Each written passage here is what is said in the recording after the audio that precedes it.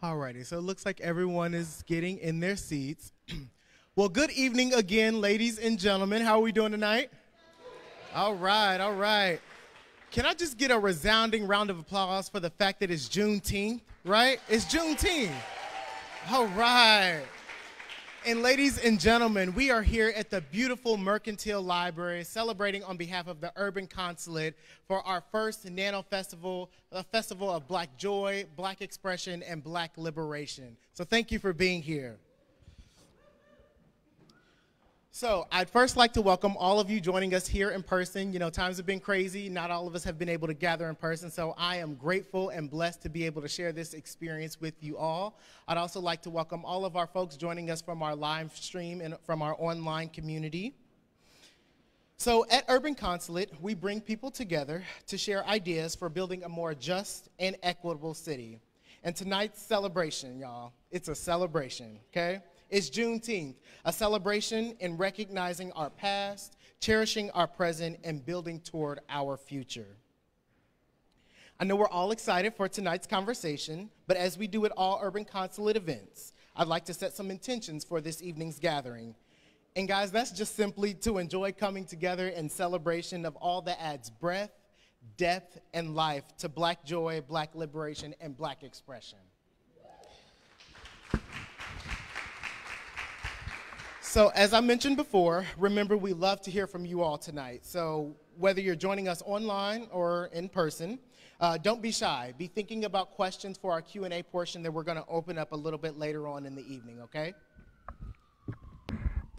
Moderating this evening's conversation will be none other than our very own Naimah Bilal. And without further ado, I'd like to introduce our honored guests for the evening. Yolanda Cornelia Nikki Giovanni Jr. is an American poet, writer, commentator, activist, and educator. One of the world's most well-known African-American poets, her work includes poetry anthologies, poetry recordings, nonfiction essays, and covers topics ranging from social issues and human relationships to literature and hip-hop. Born in Knoxville, Tennessee on June 7th, 1943, happy belated, Nikki grew up here in Cincinnati, Ohio. Lincoln Heights, to be exact. Y'all know we real neighborhood specific around here. So, and graduated with honors in history from her grandfather's alma mater, Fisk University. She rose to fame in the late 1960s as one of the foremost authors of the Black arts movement. Influenced by civil rights movement and the Black Power movement at the time, she has been called the poet of the Black Revolution. Her work is said to speak to all ages, and she strives to make her work easily accessible and understood by both adults and children. Her writing, heavily inspired by African-American activists and artists, also reflects the influences of issues of race, gender, sexuality, and the African-American family. Since 1987, she has been on the faculty at Virginia Tech, where she is a university distinguished professor. She has won numerous awards, including the Langston Hughes Medal, the NAACP Image Award, a Grammy Award nomination for her poetry album, the Nikki Giovanni Poetry Collection, authored 3 New York Times and Los Angeles Times bestsellers, and was named one of Oprah Winfrey's 25 Living Legends. Ladies and gentlemen, please join me in welcoming a queen, Miss Nikki Giovanni.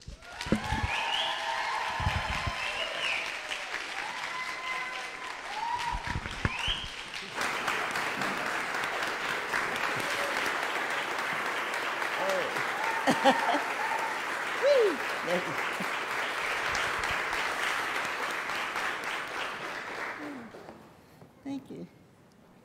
Welcome, welcome. Thank back everybody for coming out with this storm. You know, I'm very popular in Botswana. And I'll tell you why. When I went to Botswana, it's about 10 years ago now, maybe a little more, it hadn't rained in years. I mean, just dry. And you have to go to Botswana, you have to fly through Johannesburg. Yeah. And so we flew up, and then all of a sudden there was just cloud. And then by the time my plane landed, and it wasn't my plane, it was the plane, and it started to rain. And by the time they got me it was just raining. And so everybody in Botswana thinks I'm magic. I'm sorry, Cincinnati can't feel the same way. But they're right. I mean, you have brought with you rain, but you've also brought after the rain, there's always the air, and there's always the thickness. So thank you for bringing the rain. No, I'm glad to be home. And one of the reasons that I was so glad when this came up and I was invited to the Mercantile, and I've spoken here before, but one of the reasons I was so glad is that I knew that I would also get Skyline chili 3 ways. And there's not much I wouldn't do for Skyline. And so I was like, yeah, and with a little hot sauce. So when you're not in Cincinnati, though, how do you get your Skyline? I suffer. I'm like any other alcoholic or whatever. I'm not an alcoholic, but you know how people just wait. You know, it's like, summer will be here, summer will be here. Because we come out for the tennis, and of course Skyline is there. Yes. And the hot sauce. You know, your former president, Barack Obama, you know, when he was running for presidency, did what everybody had to go through Louisiana. You go to New Orleans. And when you go to New Orleans, everybody has to eat, some of you may know, at Dookie Chase. Now, Dookie is dead. He's gone. He went to Paris, but he died. But Leah Chase still runs, and it's still Dookie. And so Barack Obama's people, I don't know if Barack knew, but Barack Obama's people knew that you have to go to Dookie Chase. So he goes into Dookie Chase, and he makes an order. And the order was not a bad order. He did okay. But when it was delivered, he said, "Can I have some hot sauce?" Now, for those of you who've been to Dookie Chase, you know, Miss Chase does not come from around the corner for anybody. And she walked around that counter and said to this Negro, "Don't nobody put nothing in my food." And he looked up. It was like, "Yes, ma'am."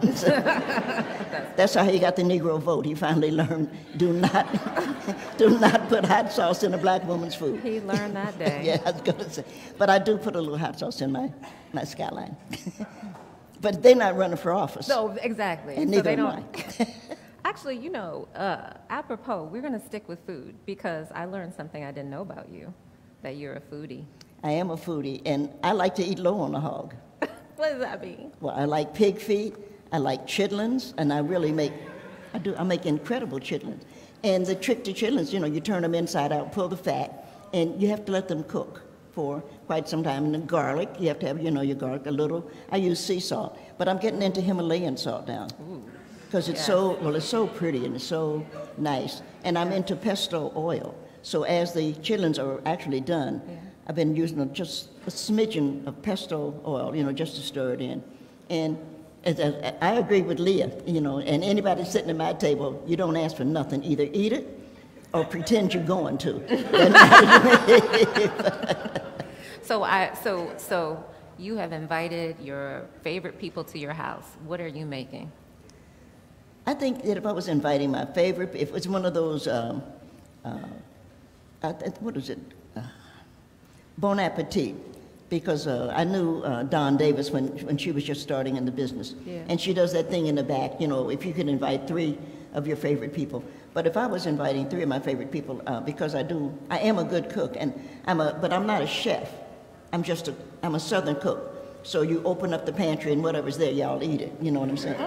But I would have a rack of lamb, because I really make an incredible rack of lamb. And I'm learning, because it's a Jewish dish, but I'm learning how to fry artichokes.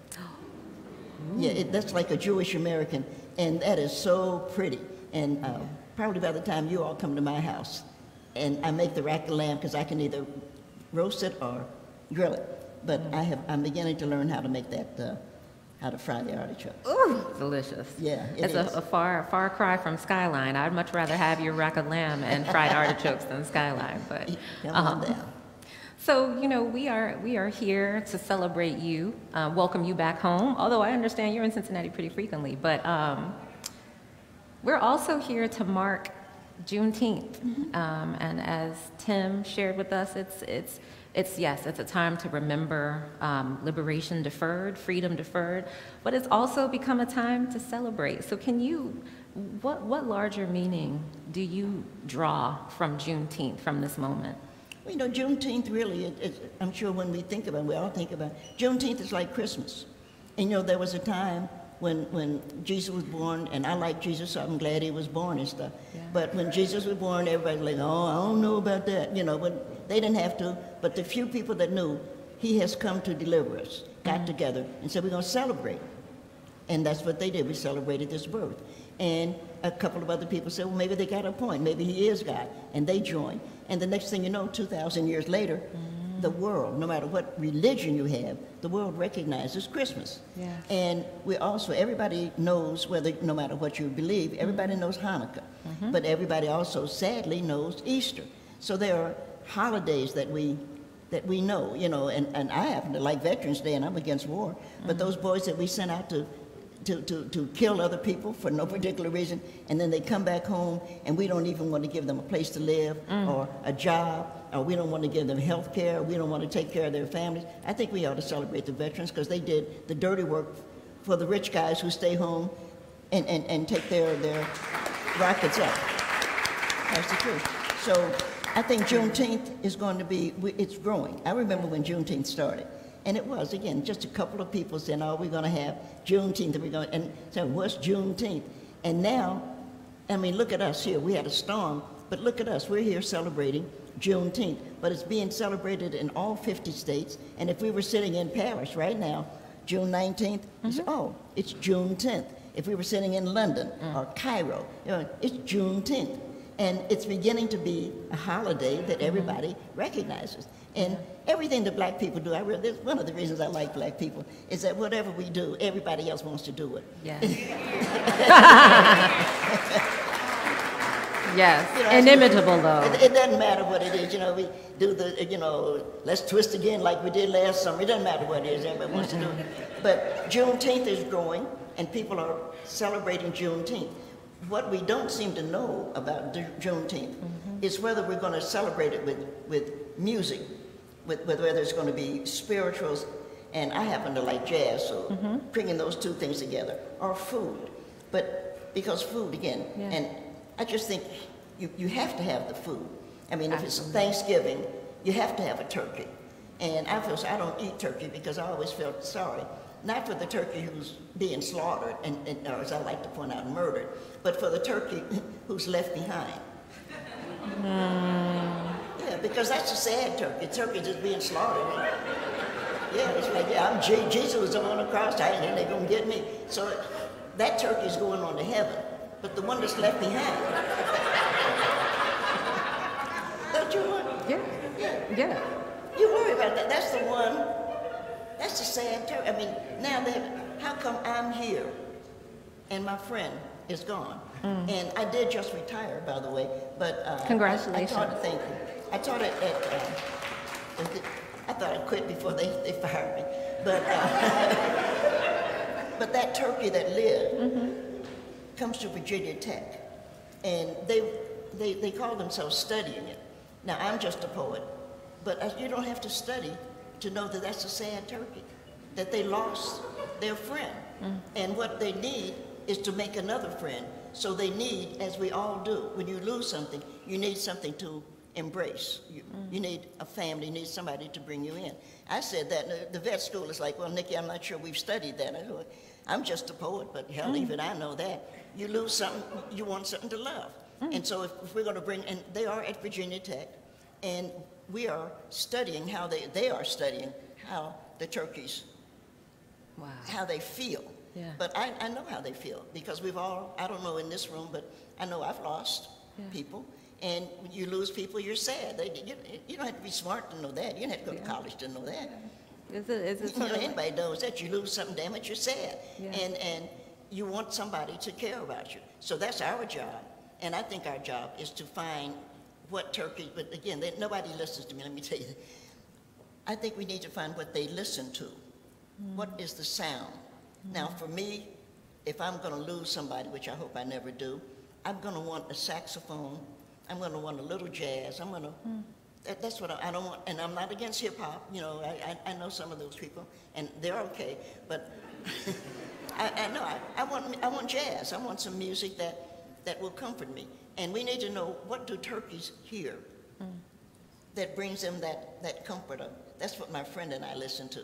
We know whales. If we study whales, and some of you, you got a great zoo here, so I hope everybody's going to the zoo. But we know that the whales sing to each other, and we know that the loss of a whale, they sing to each other to try to comfort each other. We know some things, we know. Yeah. And so in knowing that, we have to bring that, which is a long answer to how does that have to do with Juneteenth. But we're going to find the music. Yeah. And the music is going to come back to the spirituals and to the jazz. It's going to come back to that level, because that has brought us to 200 years or more. That's what gave us strength to go on. And it's going to be that music that continues to make us strong. Yeah. And I mean, and it's when you look at your own body of work, you are celebrating 50 years of the truth is on its way. Truth is on its way, yeah. And it's iconic album, and in so many ways it's iconic because it's really a predecessor to hip hop. Yeah. I mean, it's rhythm and poetry, but it's specifically spirituals. And when you look at how you blended those two art forms together, did it seem revolutionary to you then? And as you look at the trajectory today of hip-hop artists, what they've done, so, words under a beat, how have you appraised modern-day hip-hop? I just turned, somebody wished me happy birthday. Happy but birthday. I just turned 79. And so thank you. I definitely recommend 79, so for any of you all who are kids. But I'm just not ever, I was a fan of Tupac, and I have Thug Life, I have that's Thug right. Life. It's the only tattoo I have. But I'm not into it. I don't know how to say it. I'm not against it. And I was thrilled. And my class, I was still working last year, Beyonce called. And it just happened to be one of those calls that I always have my phone. My phone is turned off right now. But the call, and it was from Beyonce. And so I took it because it was Beyonce. As one does. You have to take her call. But my class was in this like you all. I have a class of 15 students, 26, and they heard that, you know Beyonce. I said, well, I don't know Beyonce, but she wanted me to read a poem, and so the answer to that was, of course. And I appreciate what the kids are doing, and that's a long way to say I appreciate it. But then there are other things that I worry about R. Kelly. I think he's crazy. And I know that, he should be in jail. But he is. That other fool, Kanye West, should be in a hospital. Oh, he's mentally gone. He hasn't been worth a damn since his mother died. And am I right? I'm right. Yeah. And so I'm not there. I think that there's a lot of whining going on in hip-hop that shouldn't be. Whereas if we go back to the spirituals, there was no whining in the spirituals. They did say things like, pass me not, O gentle Savior. But that was they were asking. They were not pleading. Or they were saying, which I love, I'm leaning on the everlasting. I love that. The everlasting arms. Not the sometimes arms, not the arms when I feel, the everlasting, I'm leaning on the everlasting arm. Yeah. Well, just humming that will make your day. Oof. And I think as Juneteenth grows, we're going to come back into those spirituals and what they have to give us. And frankly speaking, without going into anybody's religion, because I have no interest in anybody's religion, church is incredibly important. Because if church didn't do anything else, it teaches you to stand up, speak loudly, hold your head up. And I was teaching for almost 40 years, 33, 34 years. And I could always tell the kids who had been to church, who went to church, and the kids who didn't. Because the kids who went to church always stood up and read their poems. And the kids who were not church kids, you know, and they mumbled, and they always had something crazy to say. And you could always, no, because in church, you got up every Sunday. I grew up in an AME church with my mother and Baptist church with my grandmother. And every Sunday, you got up and you read a poem or you read a chapter, or it was Mother's Day, Father's Day, Uncle's Day, today the sun did shine, today, it didn't matter. But you got up and said something, and you learned that in Sunday school, and you brought that with you, and you took that forward. And I think that the hip-hop kids are missing a lot because they're thinking that somebody is putting something on them that they don't understand. Am I making sense? Yeah. So I think that it's important, first of all, that you read your own Bible. And I'm a big fan. I think the Bible is good. It's just interesting. So if nothing else, I think Jesus is interesting. And I think that it's kind of important that people remember Jesus didn't love everybody. He didn't. Everybody like, oh, Jesus loves me. Yeah, no, he just didn't give a damn about you. You didn't hear him say, he doesn't. You didn't hear him say one word. He knew Judas was a fool. You didn't hear him do one thing to say to Judas, you know, well, I understand, man, you needed the money. He didn't have anything to say to Judas because he knew Judas was a traitorous fool. I could say Donald Trump is the same thing. We know that's right. There's no doubt about that. You see what Judas did? Judas realized, I'm a fool. I'm going to go and hang myself because look at what I've done. I am a traitor to the God, to the Lord who came to save us. Donald Trump ought to do the same thing. He ought to wake up one morning. He should. I mean, that just would be the right thing. Little note. Sorry, I fucked up. Donald Trump. It would be. So what is the... How Am I allowed to say that? No, I mean...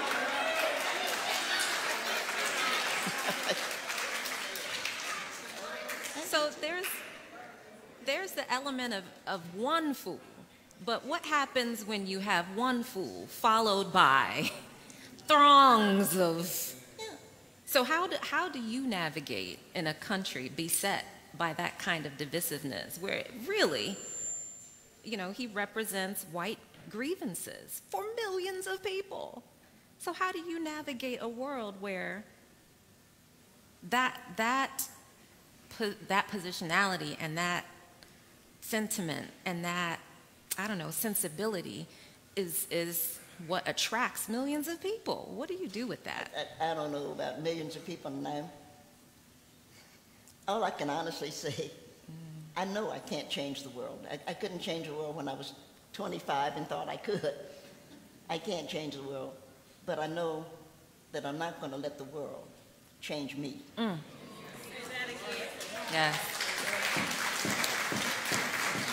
And, that's really beautiful. I come from good people, some of whose names I know. I know my grandmother, I know my great-grandmother, and I was looking at my arms. I have very small, but my arms are my great-grandmother's arms. Her name is Cornelia, and we called her Mama Dear. And I was looking at a poster. We have a photograph of Mama Dear, and I was looking at her. I was telling Jenny the other day, I was looking at Mama Dear's photo, and I realized my arms are exactly Mama Dear's arms. But if we go back to the ancestors I don't know, these were good people. Yeah. And so all I can do is be faithful to the people who were good and who wanted something more for me. And I don't know if that's making, but for those of us who are college graduates, because I always laugh, I was laughing recently, I spoke at a graduation. And you know, at graduation, you know, you hear yappity, yakety, yak, and it's all crap. And then, you know, you walk across the stage and you take the picture. But then everybody throws their graduation cap up in the air. And I said to do you know why you do that? And so they all looked at me because they don't know why. I said, because the people sitting in heaven had wanted you to learn how to read when it was against the law, when it would get you blinded or killed, to know how to read. And now you're graduating and you're throwing your cap up so that they can sit up in heaven and say, there's my baby. She graduated. That's who you throw that up for. That's who you graduate for. That's who you show. And when that person's sitting in that, and it's usually a little old lady sitting in heaven, And she's looking, that's my baby, and somebody else sitting there, well, that's mine. She got hers is higher. But those little old ladies sitting in heaven, that's who you throw that hat up to. And you have to remember who you love. It's awesome. You do. You just have to remember that. So okay, so one of my favorite poems of yours is Love Is. You'd have to, I have no idea where it is. I do better. You know, there was a poem I wanted to read. Yes, yes. If I may. We were talking earlier about how you get along with these fools we get along with. And one of the things, again, that I finally realized, I'm sure many of us have here, is, you know, you look at these murders that we're having lately, 18-year-olds going out buying machine guns and shooting a lot of people, you know, killing people. Yeah. And I thought, okay, that's fear. That's just fear. And I had written a poem, it's an old poem, and it's called Fear, Eat In or Take Out. And I really, I don't think you've heard it lately. I think fear should be a spice, something we sprinkle on our steaks just before we put them on the grill, something we mix in with our corn muffins and bake, or at 350 degrees for 20 minutes or until golden brown. Maybe we take fear leaves to decorate our apple pie right out of the oven, not before the leaves will burn and look not nearly so pretty.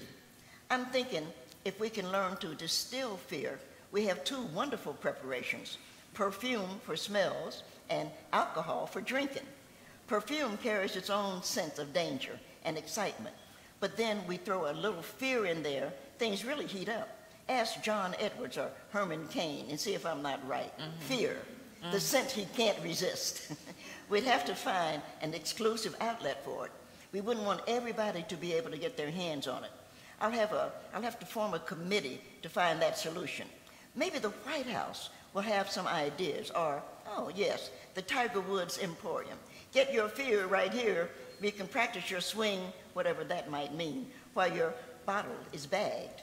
And if we made it drinkable, we'd probably have a light green liquid with its own 2-ounce top. You can take your fear out on the rocks or sip a bit of Coke in there to make it mighty smooth. We could get the Culinary Channel to feature fear at one of our drink-offs, and we'd be rewarded with the best new bartender with his or her very own great bottle of fear to be used anytime they'd like. I need to explain right here. It's not fear that causes problems. It's when hatred is combined with it. Fear on its own lets you not lend your cousin money. Don't go down that dark street, girl. Take yourself home from this party now. Fear is a warning signal. Healthy, good idea. That fish smells funny. My dog does not like this man. Fear is a good thing. It's why I want to keep it exclusive. If everyone can have fear, then we have to cut it, like drugs. It's like cocaine that kills you. It's the stuff that if you cut it, it's the stuff you cut it with that makes the drugs go further. You don't want pure fear, but you don't want to cut it with hatred either. Hatred is a bad idea, which is why it is cheap and available anywhere you look. Maybe what we really work with is a need to have a fear tree in our backyard, or a small fear plant growing on our apartment windowsill. When we are feeling uneasy, we pluck a few leaves and find the right place to put them. Champagne usually would be the number one choice, but spaghetti works well too. Have a little fear at least once a week, and you will build up your resistance, like a vaccination, that once wars and hatreds come along, you'll be able to recognize that's just another expression of fear. No thanks, I had mine today. That's what I'm thinking. We really need an antidote for fear.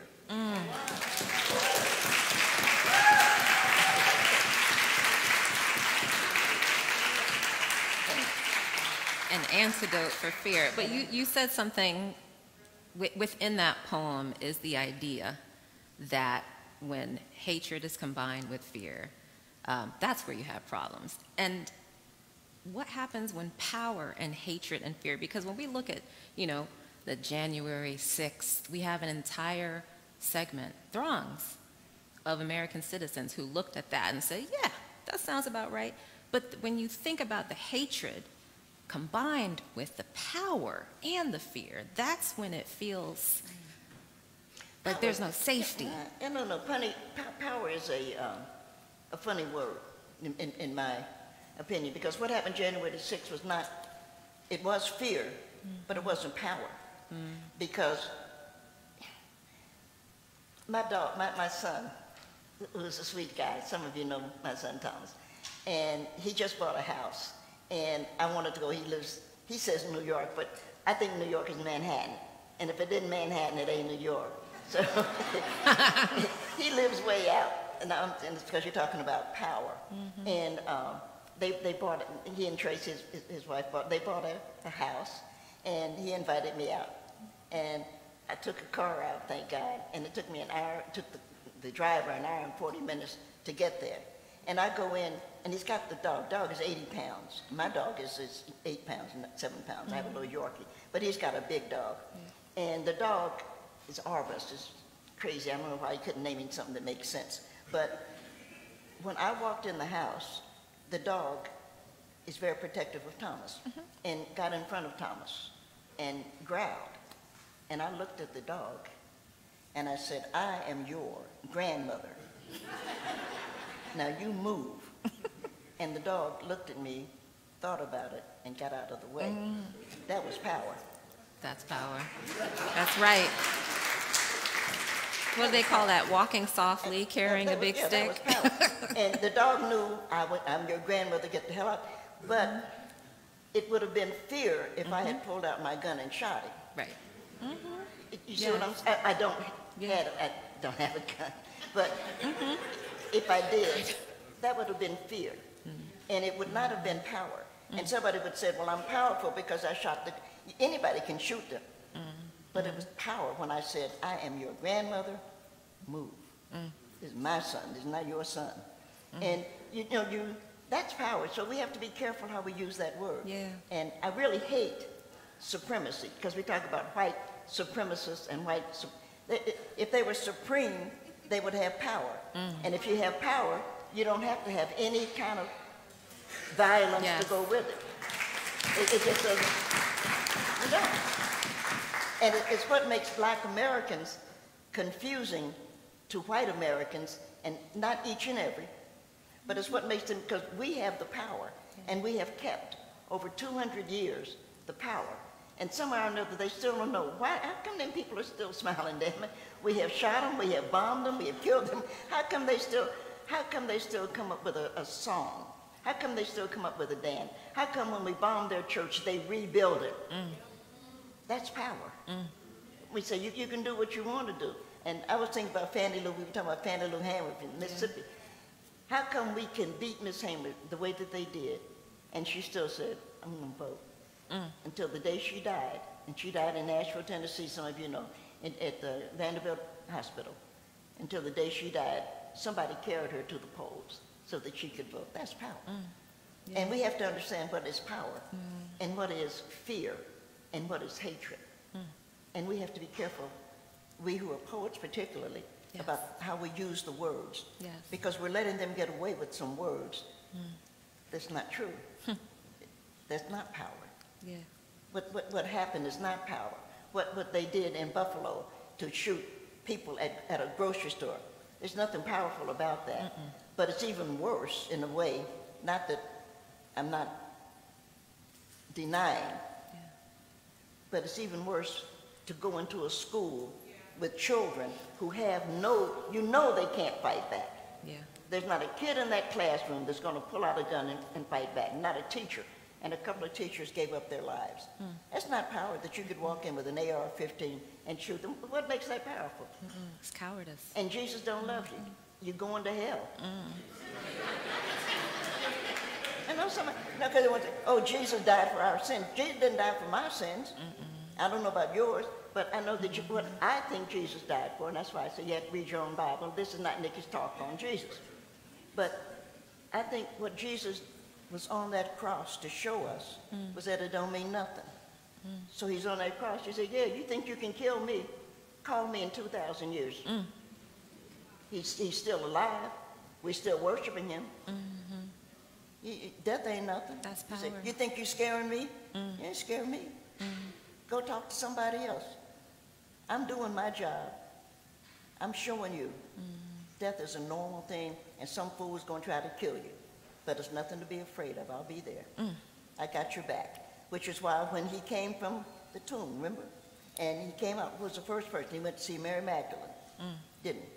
Because people were going to talk about Mary Magdalene, because they were going to try to make her, oh, you a bad woman. And so Jesus just wanted to say to her, you know, girl, it might be hard sometime, but I got your back. Got your back. Right? Everlasting. That's what he said, didn't he? He went to take it. So Mary Magdalene didn't have to worry, because she knew he didn't die. She didn't have a sin. The sin was the people that was against it. But he wanted her to know, I got your back, baby. Don't worry. And that's what I like about Jesus. He was picky about who he talked to. Yes. Very choiceful. He was. I like that. Because you know, as my grandmother's favorite song, it is well with my soul. Yes. There's a reassurance there. So when there. you talk about power, you talk about that man on the cross some 2,000 years ago. And we're still talking about it. Yeah. They thought they killed him. We don't know the soldier. We don't know who hit the hand. We don't know, but we know he's still alive. And I like that about him. Amen. I like that. So I kind of want to stay on a slightly spiritual tip. And I learned another thing about you, which is just like, it's these discoveries. And so we're going to talk about discovery. But you had an album collaboration with Javon Jackson of your namesake, The Gospel According to Nikki Giovanni. And you sing on this album. And so, yes, she sings on the album. No, I'm not a singer. What did you discover? Because you know, you've said you're not a vocalist. So what did you discover about yourself singing? Well, the album came up because I was a Javon Jackson, who used to play, for those of you who are jazz fans, with Art Blakey and the Jazz Messengers. And Javon was the 17-year-old saxophonist in the back. So, you know, when Mr. Blakey died, you know, Javon had to go on, and he's a really bright, and he's really good. And now he teaches. He's at the Hartford School, yes. And he has the jazz. He teaches the jazz at the Jazz Institute. He's very, very good at that. And he invited me up, and I was like, well, yeah, because I know Art Blake, and I was happy to do it. But as I said to him, he also bullied the president of the college to giving me an honorary degree. And he said, I didn't bully him. I said, yeah, Jamon, you bullied him, because I know he didn't know me from a hole in the wall. And so we did that. But when I went up, they were playing one of the, you know how you music, and they were playing some spirituals. And I said, oh, you know, it's so nice. I really love, because I really love the spirituals. And he said, so do I. And, you know, you chit-chat, and he has a student, and I remember him, and I don't remember many names of anything. But after we did this ceremony, I got a degree and all of that stuff. The student went down, he had a baby grand, and the student sat down, his name is Michael, and started playing. And then we all started singing. Now, I cannot sing, which when you hear the album, you'll know that. But we all started singing, and it was, Javon said, you know, we ought to do something together.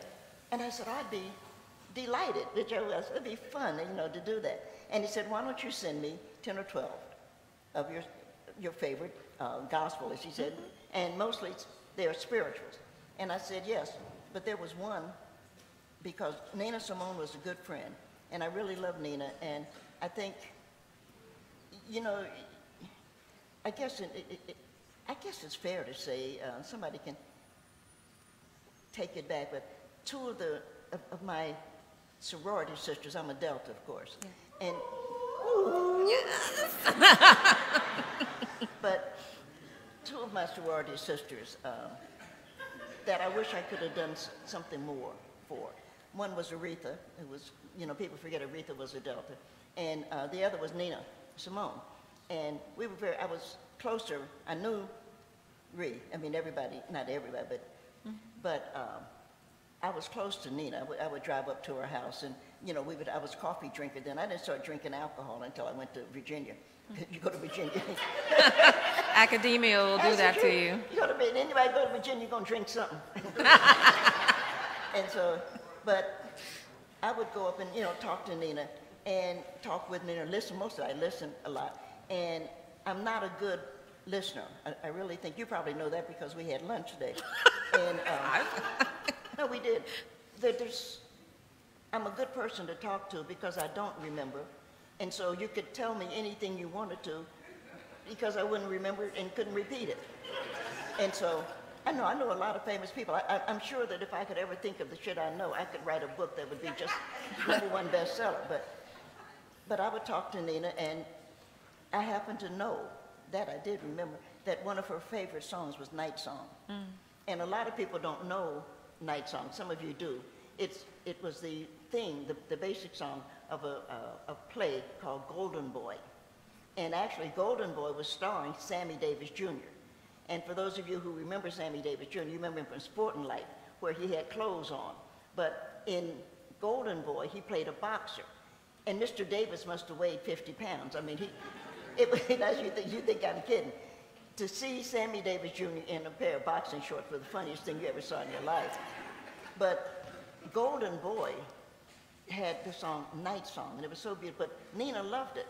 And so I said to Giovanni, if we do this, I would like to have Night Song, and I would like to sing it, because Nina, as we know, is gone. So I'd like to sing it.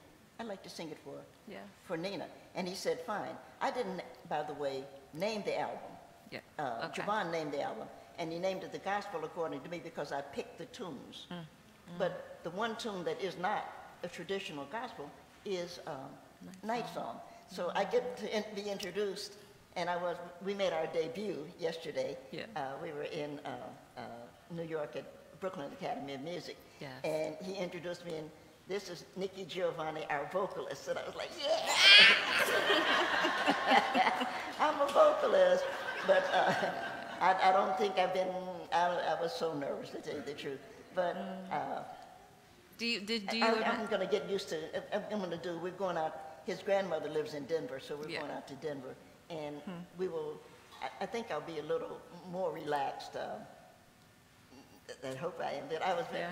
Everybody said you did okay, but I think everybody's being nice. But I sang Night Song, and I got all the words, and that was the main thing.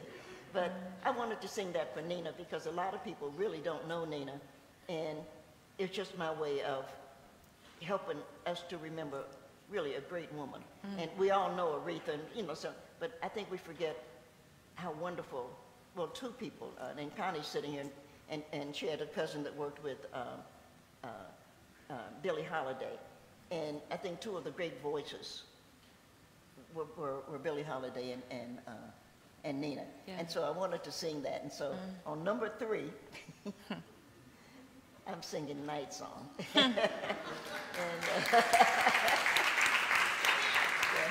Check it out, y'all. I'm not going to say what it's on. Just go buy it. Don't stream it. Buy the album. I'm sure you can get it. I never say that to people, because I'm a big thief myself. I'm sure that it's on Zoom or it's on all the things. I'm just so, I'm proud of myself, if I may say so, for all of us who are old women. I'm just proud that at my age, I still didn't mind making a mistake. And I think that's what's, as an artist, I see Kevin Harris is here, he's an artist I know, and you just keep not being afraid of making a mistake. And you just never worry, really, about what people might think of what it is you're doing. You're just going to do it, and you're going to look at it, and you're going to be happy. And your mother's going to be happy, or your good friend is going to be happy because they're going to lie anyway. And they, oh, that's really nice, because they were made to lie. Oh, you did really good. And, you don't pay any, the rest of the people don't know, because the people that you love, Peggy's going to say that, oh, honey, this is the best you've ever done.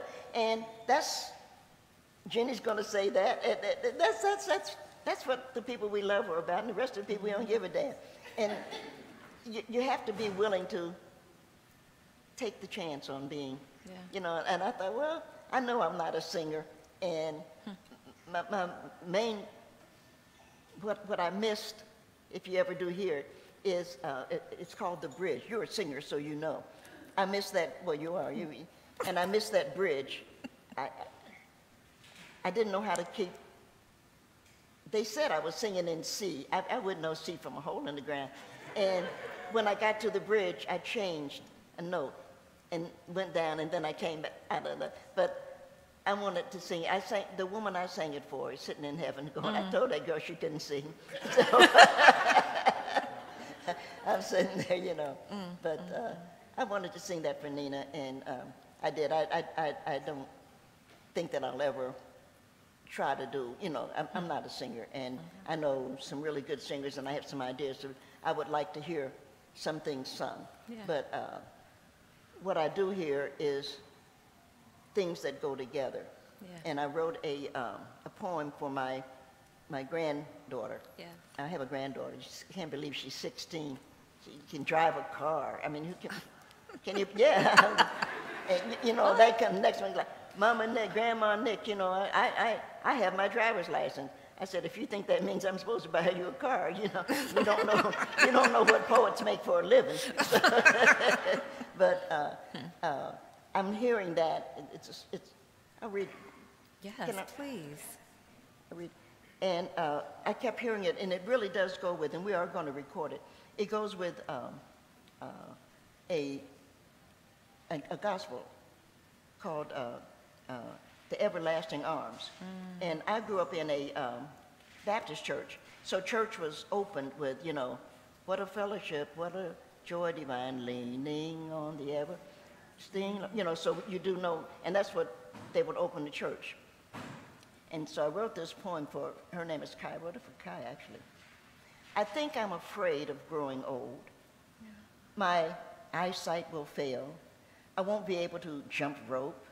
When I turn my CD on, I won't know Miles Davis from John Coltrane and may not recognize Bill Evans from Thelonious Monk.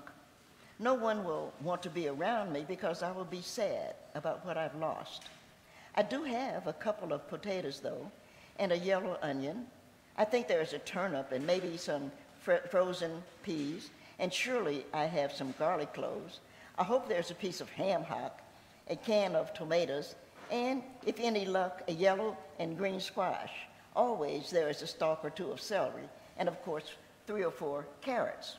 Maybe I'll have a granddaughter who will cuddle under the quilt our grandmothers, hers and mine, made, who will read Mrs. Frisbee and the Rats of Nim to me again, while the vegetables she has carefully chopped and put in a chicken broth will drift over like sunny clouds to tickle our nose. Oh. Yeah, I really like that. And I just, you can hear that, because after that it's going to come, leaning on the everlasting, because that's all we're saying, you know, right there. And so, you know, and I recommend granddaughters too. I have a son, and I'm glad, but I definitely recommend granddaughters. Yeah, they're the ones, because I have a quilt, and my mother wasn't really a quilter, but it got passed around. But I mentioned Cornelia, but Cornelia made a quilt that Lavinia, my grandmother, made, and so we have it. And so I'm sharing that with Kai, you know, that this is something we sit under a while. Yes. And she can chop, which I can't. As I said, I'm not a chef, I'm just a country cook, but Kai can chop. So when you ask her to cut something, you know, like, would you cut up the onions or something, she can put it there and chop it. And she doesn't cut her fingers off. I end up with bruises all over the place, blood all over. Nobody wants to eat what I do. So I let her do all of that work.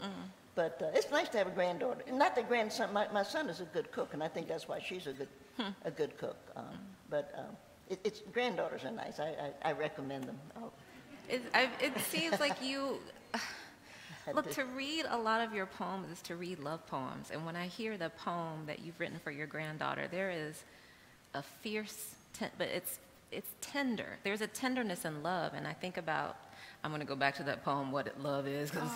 But at the end of the poem, you say, you know, love is me and you. And so there is this intimacy that is woven throughout all of your poems. It's irresistible. And the tenderness comes out in your poems written for people you love. Yeah. Well, thank you. Who's the next love poem for? Oh, I don't know. My dog, probably. Your dog? Well, I love yeah. What's your dog's name? Cleopatra. Cleopatra. I love Cleo. Yeah, she's a good old gal. And I think, again, somebody asked me, I was doing I guess it was PBS show with a young woman. She just got, the show is going to be called, it'll be for those of you who do PBS, it'll be on in September. And she's just a young woman. She's at least 30 years younger than I am. And it's called Generation Anxiety. And so she called me, which you called me about Generation Anxiety. Yeah, because, you know, you're old. I said, oh, thank you, sweetheart.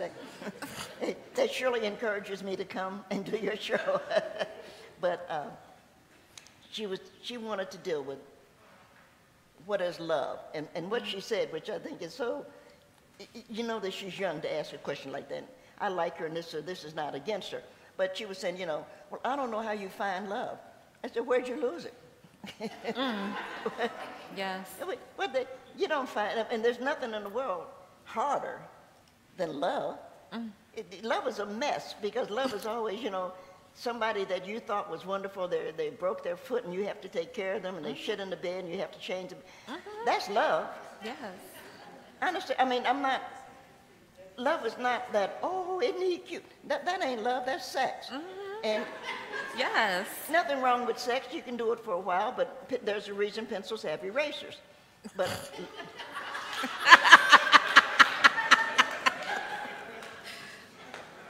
love is, that's a commitment. Isn't that true? You're building, love is, you're building something. Yes. And that's what I was saying. You didn't lose love. It's not out there like, oh, I need to find love. You have to give it. Yes. And you have to give your patience, your time. You have to give your smile. You have to, we got answered. Read about how did they learn to love? Through 200 years of 300 years of slavery. They found a way to love and to share that love with us and to pass it along.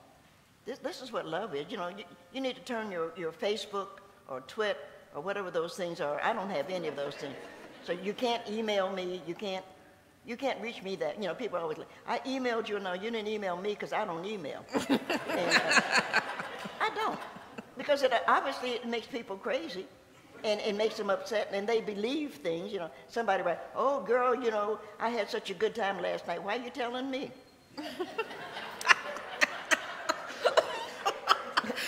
Why? I don't care what kind of time you had last night. Why are you telling me? And, of course, I'm a big Bonnie Raitt fan.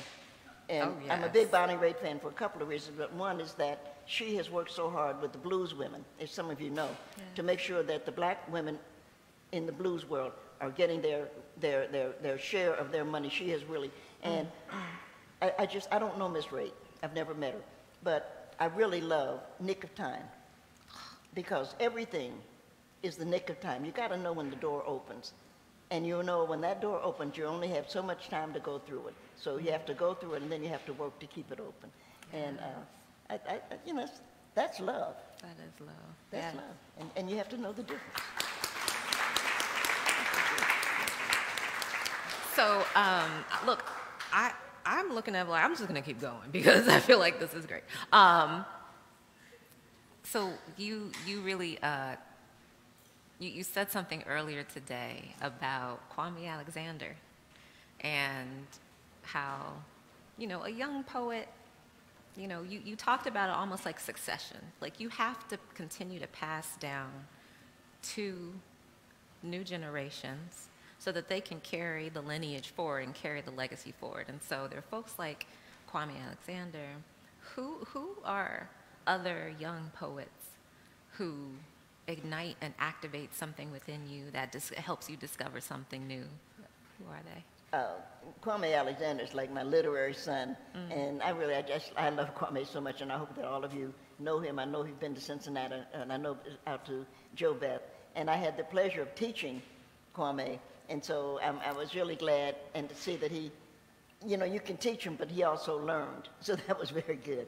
And there's a young poet right now, and she writes novels also, named Renee Watson. And I really love, I don't know if you know Renee, but I hope you do, because Pieces of Myself is a wonderful, wonderful book. And again, you know, you're not doing anything. Go out to Joe Beth and pick it up because they've got it. And just sit down in the cafe and read it. You know, you don't have to buy it. And try not to, try not to spill any food on it and put it back, you know. Don't dog-ear the page. I was gonna say, don't worry about it. And I'm very proud of my relationship. I'm glad that I met her. And of course, though she doesn't need me in any way at all, but clearly one of the most brilliant writers in America is now, living writers, is Edwidge Danica. And you must know Edwidge because she's brilliant and she's a great writer. And now that Toni Morrison has gone, she stands there. She teases me because she said, you know, she used to call me Miss Giovanni all the time. And it's like, well, Miss Giovanni, Edwidge, if we're going to be friends, you're going to have to call me Nikki. She said, you're right, Miss Giovanni. But I finally got her. She now calls me Nikki. But she is a brilliant young lady who really writes beautifully. She's Haitian, though. And I recently met another young Haitian writer. And I said, you know, I've been to Haiti several times. I'm going to have to go back, find out what it is, what's in the water there. Because they are just doing really brilliant writers.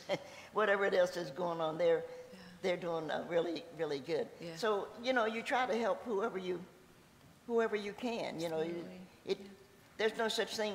Thelonious Monk, and I'm a big Monk fan. I don't know if any of you are Monk fans. I love Monk. And Monk just, you know, and somebody once was interviewing him, and, you know, Mr. Monk, you know, you're playing some wrong notes. You know how Monk was sitting, and Monk said, piano ain't got no wrong notes. And I feel the same way about poems. There's no such thing as a bad poem. It's just the poem hadn't found its way yet. And so you write your poems, and who remember, most of the writers were dead before their works were published. Now, I'm serious. Just you can look at the history there. Most of them were gone before they were. So you have to assume I'm writing for the future.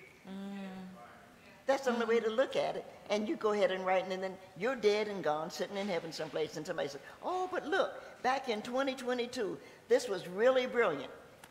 You know, and you're sitting in heaven and saying, damn fool, I told you that.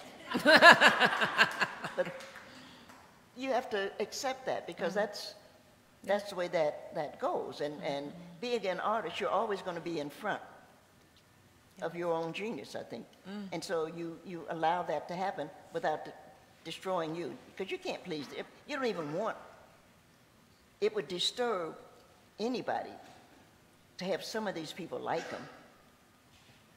You know, I don't even, maybe I've said that badly, but it would, you know, you look at some fool that can't put 3 words together, it's telling how wonderful you are. You think, no. So I like my audience. I really do, because they come, they listen, and you all know my work, and I don't want to be misunderstood, but you know, you can't, can you imagine you get a note from Clarence Thomas saying how much he enjoys your work? You'd have to shit on it and send it back.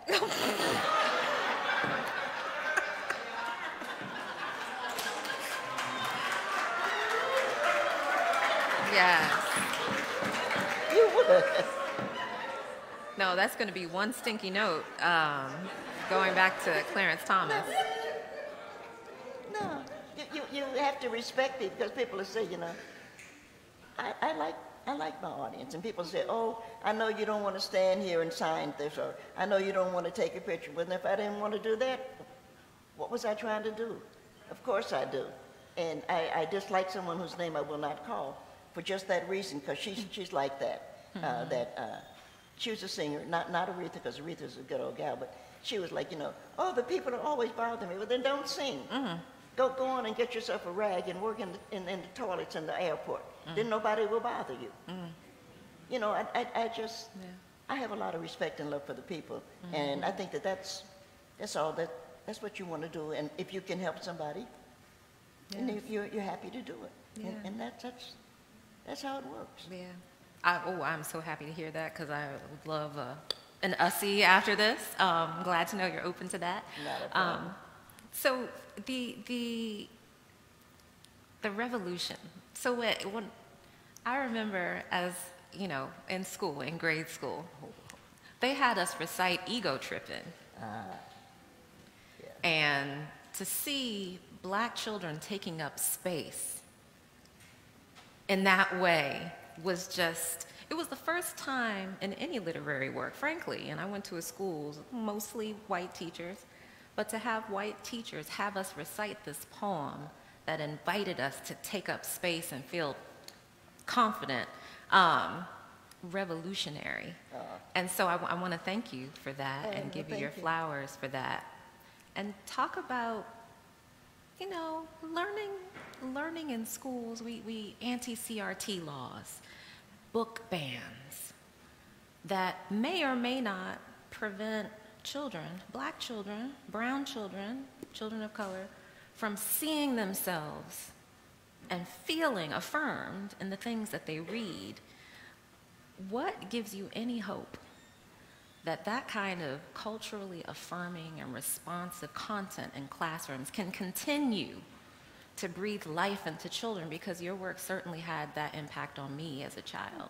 Thank you. You mentioned black children and brown children, and we need to include yellow and white children. Yeah. And we often forget that though black children, we're black, so we see segregation this way.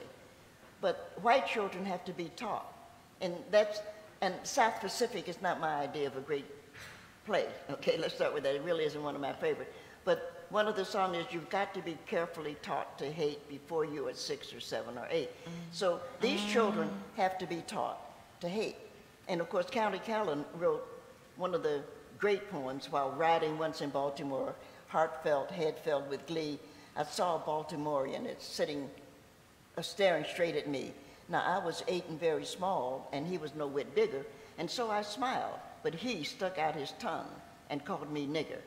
I saw the whole of Baltimore from May until December. Of all the things that happened there, that's all that I remember. Now, I love the County Cullen, one of the great poets in America. And now people say, well, we don't want to say nigger. Well, if we take the N word, if we say, while riding once in Baltimore, it won't work. He wrote the poem a certain way. And I'm not going to let anybody, I recite, it's one of the few poems that I can recite, and it's not even mine. But I'm not going to let somebody tell me what can be said and what I should say and who I should say, because they say, well, black people can say nigger, but not white people. So then we have to say, who's white? Now we have a question, we have a problem. We have a real problem with that, because rich white people in the old days of slavery, when their wives got pregnant and they had the babies, would send down into the slave quarters for who was pregnant, who had a baby, who in other words, who had milk, and would make them, now some of you know this history, and would make the black woman would come up, so her child is going to have to find another way, but she had to come up and feed the white kid, right? Now, I don't have a problem with that. It's mean, but I don't have a problem with that. But this is what I do know, and this is why I share this. You are what you eat. Yeah, absolutely. Yeah. So we talk about who's white. How the hell does anybody know? And so we have to recognize that none of this has worked the way people thought it would work. And I think that the kids, you know, ego tripping or anything, and I like ego tripping, I'm glad, I'm thrilled. But I think that the kids need to hear all of it. Yeah. But you know, a lot of people don't know, I know why the cage bird sing comes from Paul Lawrence Dunbar, who is our neighbor in Dayton. And Maya was a friend, and that's the truth. I don't have a problem with Maya. The only thing that Maya we ever had a disagreement about, she thought she could cook, and I know I can. So,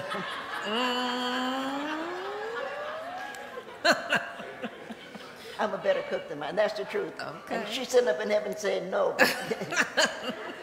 But a lot of people don't know that I know why. They don't know Paul Lawrence Dunbar is our neighbor. That poem came from Paul. And it's that kind of thing that you want everybody Yes. to know. You want Ohioans to be proud Yeah. of Paul Laurence Dunbar. He was the first poet that recognized, that showed us, of all of the poets, period, of any color, that you can make a living writing and reading your poetry. He bought a home, and he bought a home for him and his wife, and he bought his mother a home next to it, because that's what he was able to do, which a lot of poets today won't even do that. You know what I'm saying? But we want to let the kids, let all of the kids know this is something we all should be proud of. Absolutely. And so we teach it to everybody. Of course we want the black kids to know. I don't have a problem with that at all, of course. But we also want the white kids. You know, when you see a little white girl, a little blonde, braided hair, and I was born in the Congo. It delights me because if you wonder where the human beings come from anyway. And of course there's the theory, I'm a space freak, but there's the theory that the universe, the galaxy I should say, was built on sound. And so he's a Harvard professor who says that it was sound coming together that created the universe. I think it must be true because when you hear sound, we just had a big storm here, and you see that lightning, and you get that, you know something is coming. So it's really, to me, it's really interesting. So he's writing that it's sound that created. If sound created the galaxy, we are the people who have carried the sound. We are the people who have carried the sound with our song, with our feet, with our snapping our fingers, with our pop. Black people, no, not even black people, in all fairness, and I'm not against anybody, but black Americans have carried that sound, and we carried it around the world. Yes. And if the earth, it's why NASA right now, as some of you know, and any of you have children, I hope you're aware of it, they are asking, particularly black women, they are trying to recruit black women into the space program. And you might say, why? It's because everybody knows, not just poets, everybody knows in the whole galaxy, if anybody can get along with anybody, it's black women. I know that's right. It's true. Yeah. We have gotten along with everybody. And I said that to Javon. He plays tenor sax. I said, Javon, if I could go into outer space, I would want you to go with me. And he said, well, why? I said, because you could play your sax. And whatever life form is out there, they're going to come because everybody loves a saxophone. Everybody, somebody goes, oh, that sounds like John Coltrane. Well, that sounds a little bit like prayers. And so this life form would come. And I'm a black woman. I'd be standing there and say, baby, did you have something to eat today? Because that's what black women do. You meet them and they're like, you know, baby, can I get you something to eat? You need to. Yes. And that's what would make us. Because we send other people into space and they see an alien and they like, kill it. Right. There's a fear again. Yeah, but we wouldn't be doing that. We'd be like, yeah, baby, I got a daughter you ought to meet. Yes. I like black women. We're wonderful people.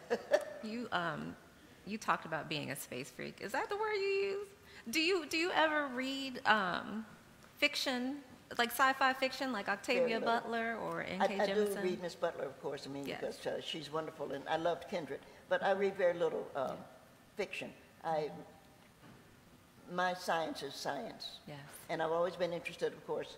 I'm interested in what is space because the water evaporates, right? And I'm interested in what is holding the ocean. And I share that with a lot of science. We don't know we have not been that low. We don't know what is below. Yes. We know that things sink and sink and sink. But we know all you have to do is turn your faucet on. You cannot hold water. Something is holding the water. And so we keep trying to go down and down and down. And it's going to take, in all fairness again, I say this in all love, but it's going to take an Appalachian, because the Appalachians are only really strong people who will say, oh, hell yeah, I go to the bottom of the ocean, I ain't give a damn. And they go on, because they've been poor all their lives, they've been hungry, they ain't got nothing. So they go on down to see what it is. That's why we sent John Glenn and them into space. That's why we tried to keep black people out of space until we realized if we don't send some black women into space, we ain't gonna know nothing. So we sent we let Mae Jemison, we've got women into space. because the water and the space are the same. There's this evaporation and there's this thing going. I just think it's so exciting, you know, frankly speaking. And I know people like me, I mean, I'm 79, so I won't be here when we finally recognize that that inside ring on Jupiter has life, because there has to be a reason. It went through the 2 rings, and then we blew up the side. Remember, we blew up our satellite. And I think we blew it up because we know, not we, I did, but because we know that there is life in Jupiter.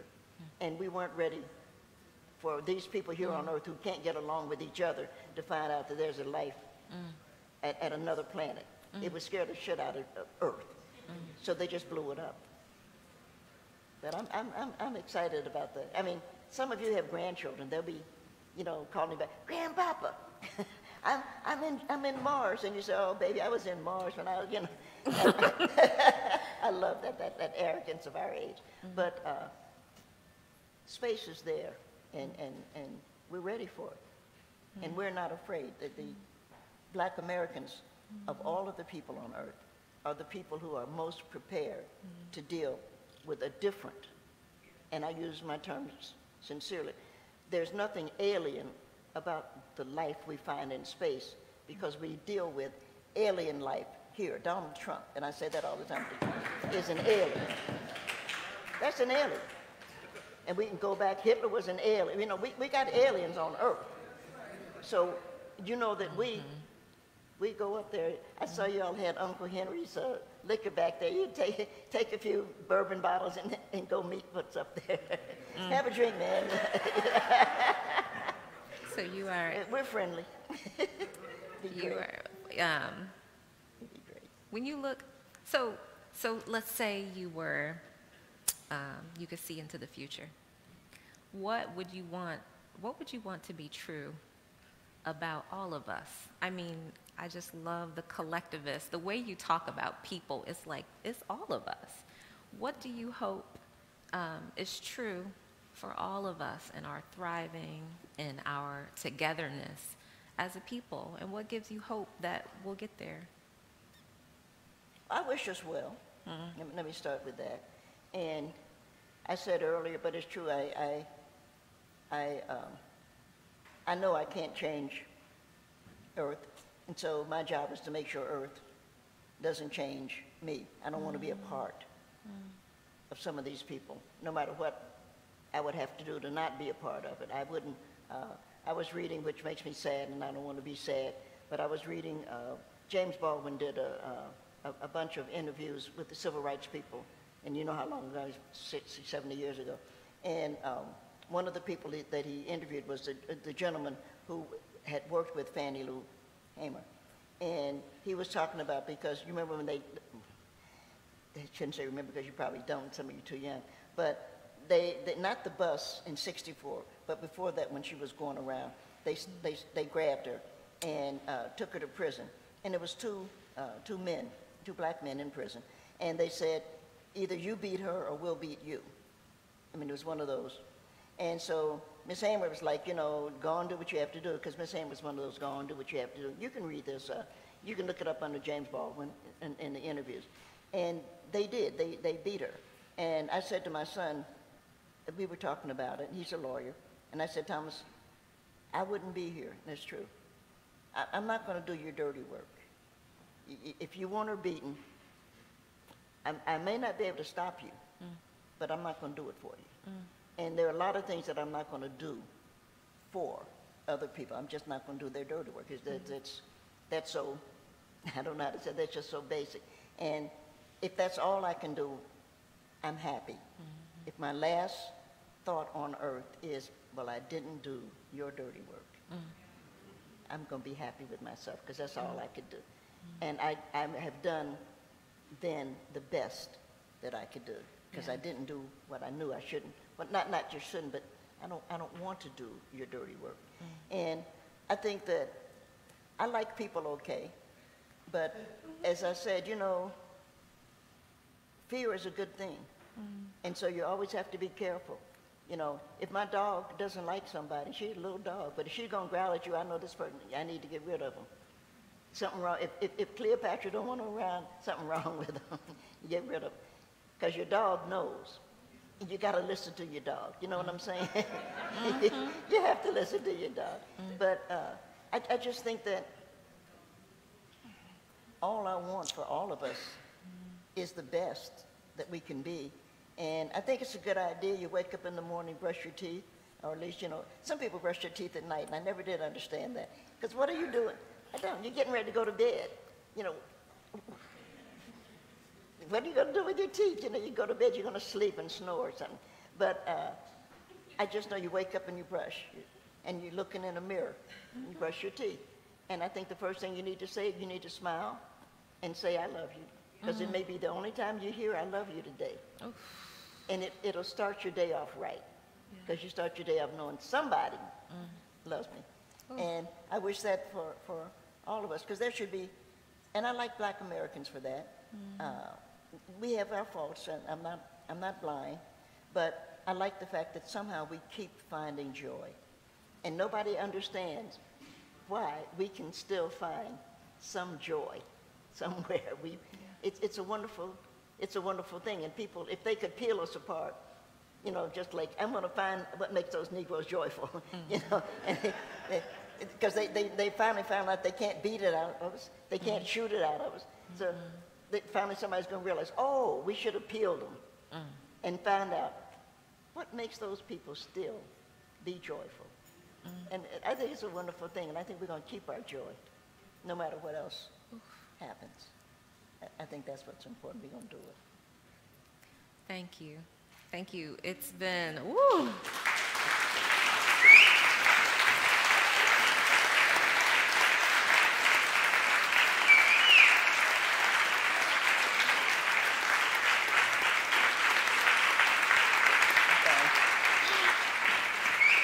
We're going to have folks ask you a couple questions, if that's okay, because these are your people, these are your fans, and so we want to make sure that you are able to engage Nikki Giovanni in questions. I would say maybe 3 questions. And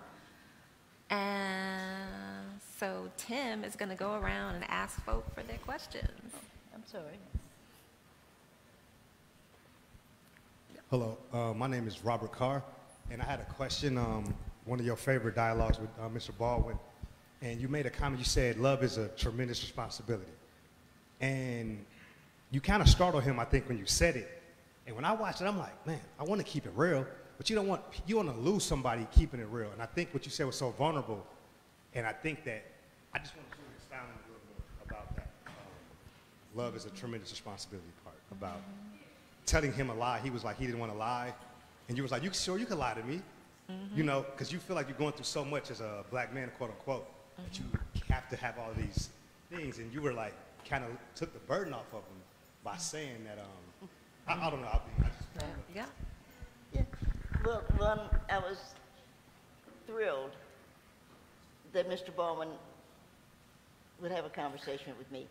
I hate to give long answers, which is why people don't ask me questions, but I worked with Ellis Hazlett on a PBS show called Soul, which was the forerunner to all of the rest of it. There are times, and I'm going to say this to the young people in the room, there are times when you get paid, and there are times when you don't. And I knew I was not going to have Ellis pay me, because then he could be finished. So I was helping to co-produce some of the shows, put some of the shows together, but I didn't work with him. So at the end of the year, Ellis owed me. Everybody knows I'm a foodie, so he was thinking, okay, she'll want to go to one of the great French restaurants. We're in New York, you know. And so Ellis came by the house, I had an apartment, and he came by and he said, well, you know, I owe you, I really owe you, Nikki. What can I do? And I said, I'd love to talk to James Baldwin, because that's what I wanted to do. And I didn't know that he knew me. He said, well, I know Jimmy. And I said, wow, you think he would talk to me? I mean, I'm 20 years younger than Jimmy at that point. And he said, I'll call him and I'll get back to you. And he did. And Mr. Baldwin said, oh, I'd love to talk to her, but I'm busy. And I can't, he lived, you know, Jimmy lived in St. Paul de Vence. And he said, I don't have time to come to the United States. Will she come to London? And you got to be kidding, I would have walked to London. And so, yeah. And so I did, and that's how I met Mr. Baldwin, who ultimately became Jimmy and a friend. But we were talking, and we were talking about lies. And the other place that you see it is in Fences. And I was so, if you know Algus Wilson, in Fences, when he comes home and he tells her, his mistress, she makes me alive. And the wife says, you think this has been fun for me? I love that. And that is going to come straight out of that conversation with Jimmy. And Jimmy was saying, you know, a man has to put food on the table, has to pay the rent, I think is what he said. And I said, no, he goes out and he lies to people who dislike him and comes home and takes it out on me. He needs to take it out on them. And it doesn't matter whatever else happens, you know. So that's what, and he went, because it surprised him that I looked at it that way. But I can't add to the past. Okay, so that, it was a pleasure to get that. I haven't looked at that show, by the way, but I remember that conversation, I remember that part of it, and I remember his expression, because it never occurred to him that you are smiling at people you hate and bringing that, not hatred, but certainly dislike. You're bringing the, I think I used the term here, you're bringing the dirt that you should have left. Yeah. You're bringing it home to me. I'm trying to put some food on the table. I'm trying to smile at you. I'm trying to say, honey, we're going to make it through. And you're upset, and it's Friday night, and so you hit me instead of hitting the man that you want to hit. Because I'm not the one that's not trying to, I'm not the one trying to make you less than who you should be. So why take it out? You can't take it out on me. It's got to stop. And I think that that's what I was trying to say to Baldwin about how I think that men and women should get along. I think that you got to stop blaming, you got to stop wanting somebody who hates you to love you and not appreciating or understanding somebody who loves you. You just got to stop that. And I don't know how that's going to stop. I really don't. But on any Friday or Saturday night, some man is beating his wife, and all she was doing is trying to keep a house together, trying to have a clean room for him, trying to put some hot food on the table. And he's upset because that son of a bitch he worked with had called him a nigger. And instead of telling him, you know, don't talk to me that way, he brings it home to his wife or his girlfriend or whatever it is he's screwing, whatever it is, he brings it home to somebody who was trying to be his friend. And I just wanted to bring that to Jimmy's attention because Jimmy's a smart man, and he knows enough to not try to justify. Or as I was talking about those two men who beat Miss Hamer, see, they were going to be dead anyway. They're not going to live a long life. The same people, the same jailers who were standing there watching them beat Fannie Lou Hamer are going to one day, and not all that long, kill them because they enjoy watching somebody. So you don't do their dirty work. Let them do their own dirty work.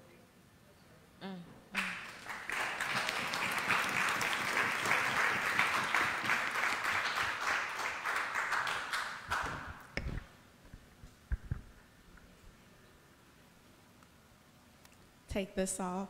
Thank you so much. My name is Ashley Devon Williamston. I am a product of the AME Church. I was a church poetry kid, and I'm still a poet. And I find my purpose in that work in letting, you know, my ancestors speak through me, speaking truth to power, and journeying to those places that other people aren't necessarily brave enough to journey and explore. And in your conversation tonight, you talked a lot about, you know, don't worry about what other people are saying or doing. Don't let that get to you. I'm getting ready to pursue writing academically. And in reality, we do face these institutions that, you know, enforce a number of things against Black bodies, against Black minds. And my question, I guess, is advice for me, and maybe it'll speak to other people in the room. What do you say to yourself when you are mired in those places of, you know, the poem hasn't fully come out of you yet onto the paper? Maybe you're trying to, you know, fulfill a contract with someone else, you know, get approval by your publisher, but you need the truth to come out. and you just aren't sure. What do you say to yourself in those moments? Well, I think now you have to realize we're talking maybe 50 years difference.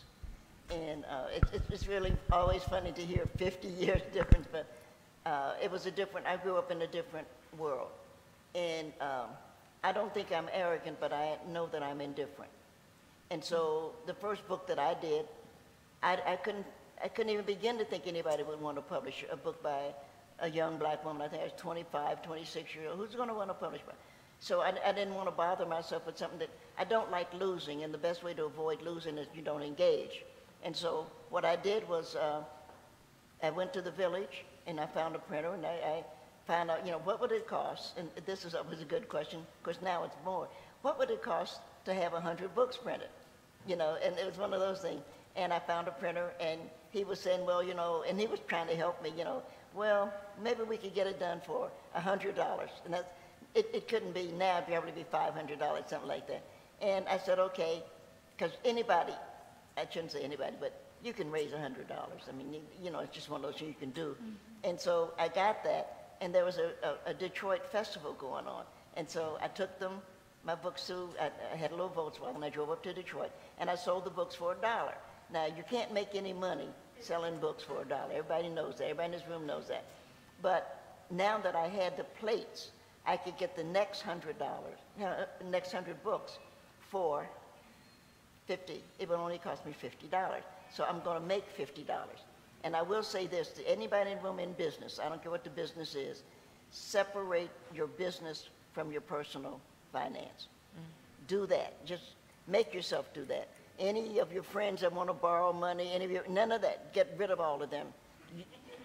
No, because they're no good. You'll go broke. You'll be like almost everybody else. You'll find yourself broke, and all of a sudden they're not around anymore.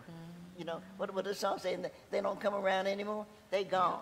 And so separate that. So now I had 100 books that only cost me $50, so I could sell. And so I can now continue that rollover.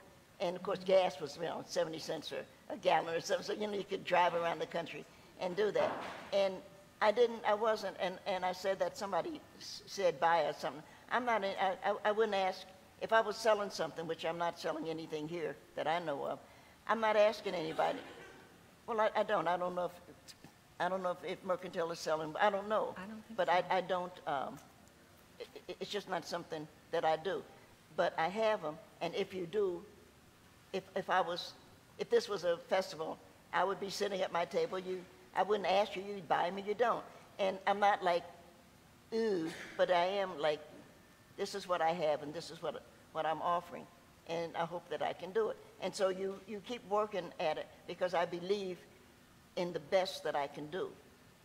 I write better today, as I sit here, than I wrote 50 years ago. But I have always believed in writing my best. And so if you ask me, if I rolled it back, that was the best poem I could write 50 years ago. And as I learned more about what I was looking at and what I was seeing, painters do the same thing. A good friend of mine just died recently, Ashley Bryant. And Ashley could just look. He would look at you all, and he would find something. And he would paint the best that he could paint. There's always something going on, and there's always something going on writing-wise. And so what anybody, this is just good advice, which I don't recommend, but it's good advice nonetheless. You have to write what you believe in, what's important to you. So as a black writer, somebody said, well, you didn't write about slavery. Well, maybe you're not interested in slavery. Maybe you want to write about your grandmother sitting on the front porch. You have to write about what you want. It's you, and it's your work. And as I say, and I can guarantee that, any writer will always know that nobody's going to have any attention paid to them until they're dead. So you may as well go, writers are always dead. I'm telling you the truth. And so once you put that in once you understand, okay, then you go ahead. You're not making a television show. You're not making some stupid movie. I would be embarrassed if I had written, well, I won't say that. I won't say that. Say it. Speak it. Because that's mean to say. But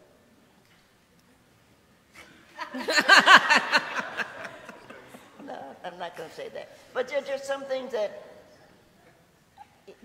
I wouldn't do. And somebody said, well, if you would do that, because people like me have heard it, you know, they take you out to dinner and say, well, why don't you write about? And I like French food, and my favorite is Italian, and so I don't mind. As I said, I didn't drink until I was, actually almost until my mother was dead, and because my father was an alcoholic. And I would sit there and I would eat with them, but I didn't need anybody to tell me why don't I. And so I would have dinner or lunch or whatever was being offered, and I would say thank you, and I'd go on and do what I was doing, which they could take or leave.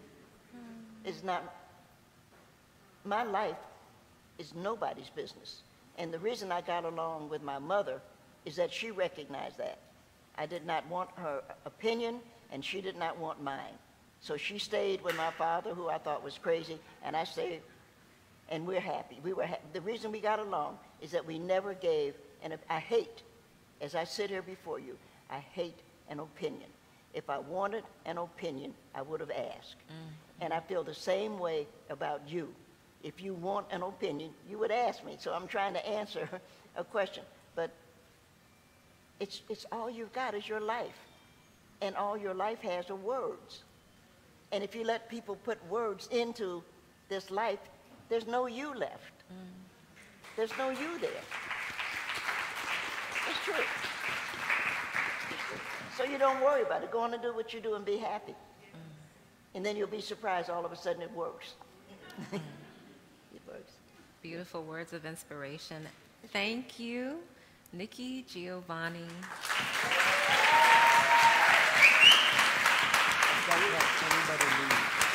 Right.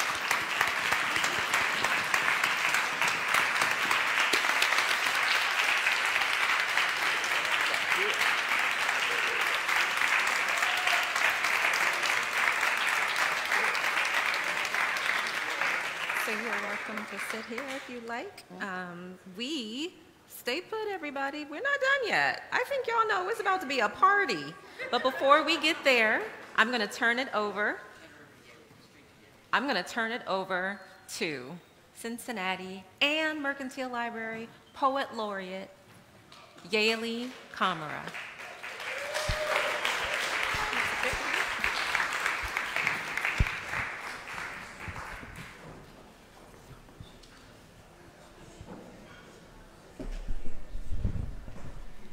Jenny might come back. So She had to go take a breathing lesson. Okay. She has a heart problem. Good evening, everyone. Good evening. How y'all doing? Good. It is such a pleasure to be here and to share a few poems and to be in the same space with Nikki Giovanni and with all of you. And thank you, Urban Consulate, for this invitation. Ms. Nikki Giovanni has been with me since my girlhood in Oakland, California. A poet who meant a lot to me growing up, and also someone who I got to teach in my classes, so it's wonderful to now be in the same space as a heroine that's been with me since girlhood. So thank you for all that you've done and all that you continue to do. When I think about Black joy, liberation, and expression, I think about my mother. I think about archiving memories of my mother. So I'm just going to read two poems about my mother, Agatha Kamara, who is my first poet, and she's a Sierra Leonean woman who lives in Oakland, California. So this first poem is called Mother's Rules, and it's things my mother said to me in my lifetime. All of it is true. My mom is usually right. I don't always tell her that, though. So this is a poem for my mother. Mother's Rules. 1, if you see me praying in the living room, never sit in front of me. You are not God. 2, when we go to a restaurant and I don't know any foods on the menu, never order me a meal that is spelt with silent letters. I came to eat, not to explore. 3, you didn't make food. No, God did. You cooked food. Watch your English. Watch your faith. 4, your Creole is offensive. When you speak, you sound like Shabba Ranks. Your accent is, okay, we got the Shabba Ranks fans in here. Your accent is funny, but keep practicing. It is the only way we'll be able to gossip in peace while at the supermarket. 5, try to learn the language of your lover and his family. They could be smiling to your face and getting ready to trade you for 6 goats and 3 mules during your first trip to the homeland.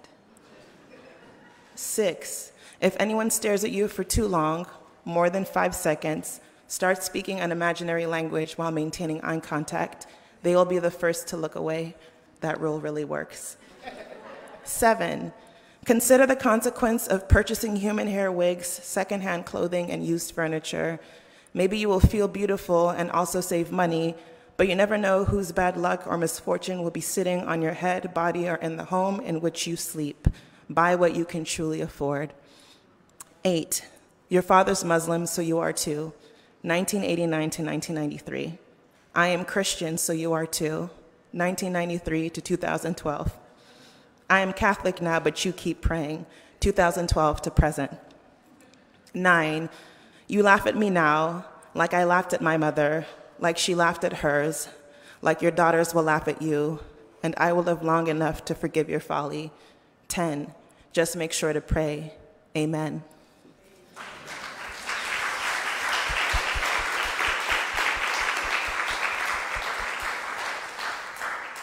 This second poem is called Biseidu, and it's based on an experience my mother and I had many years ago in Oakland. It was a memory that stuck with me for many years, and I was just finally able to get it out a few summers ago.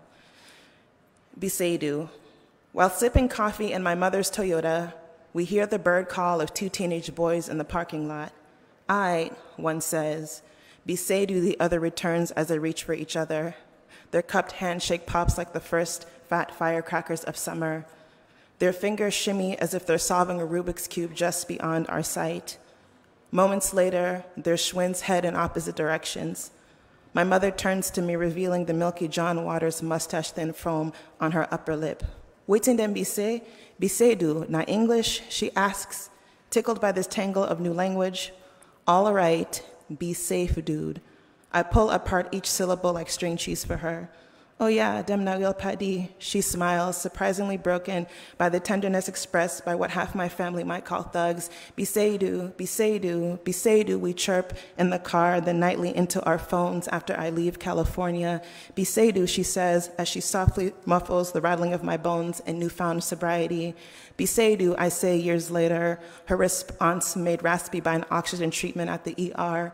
Biseidu, we whisper to each other across the country, like some word from deep in a somewhere too newborn pure for the outdoors, but we saw those 2 boys do it in broad daylight under a decadent, ruinous sun. Biseidu, Biseidu, we say, Biseidu, and split one more for the road, for all the struggle, tumble, drown. Biseidu, we say, to get on the good foot. We get off of the phone, tight like the bulbous air of 2 palms that have just kissed. Thank you all so much.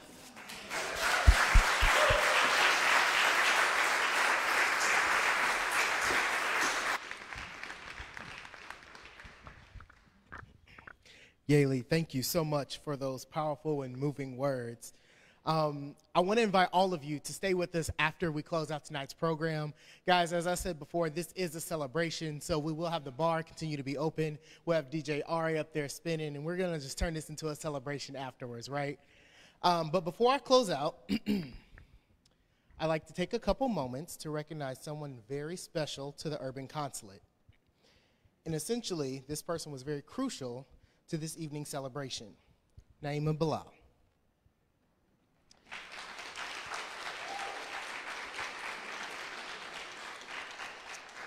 For the past 6 months, I've had the pleasure of working with and learning from Naimah, and for the past 3 years, we've all had the pleasure of watching her host over 100 change makers and community builders for experiencing and cultivating conversation here in Cincinnati.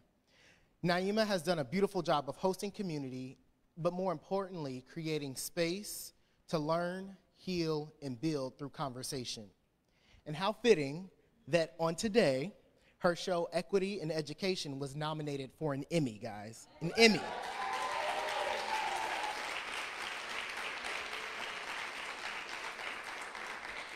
The vision of tonight's program was truly Naimah's dream. And Naimah, we thank you, we appreciate you, and we love you forever, your Urban Consulate family.